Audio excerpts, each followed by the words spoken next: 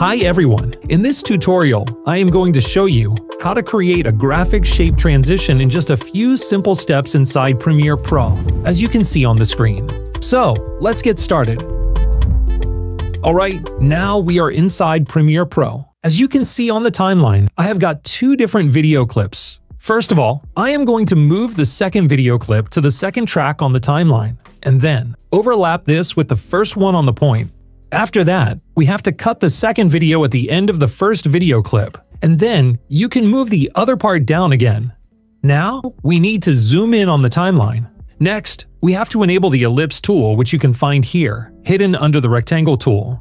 And now, we have to draw a circle in the program monitor. You can hold the Shift key on the keyboard to create a perfect circle instead of an oval shape.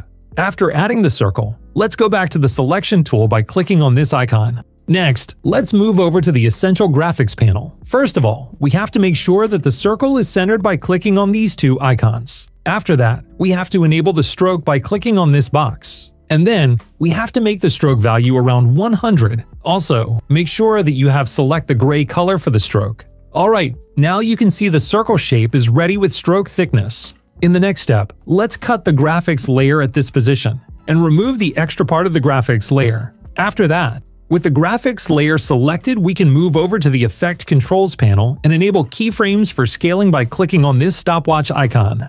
And then, we have to lower the value for the scale to 0.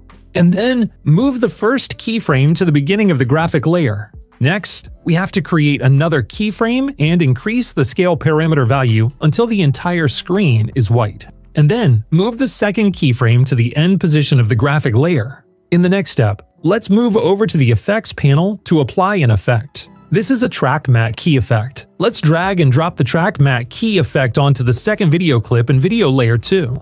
After that, make sure the second video footage is selected, and move over to the Effect Controls panel to customize the Track Matte Key effect. Next, I am going to select the third track as the matte layer, because the graphic layer is in the Video Layer 3.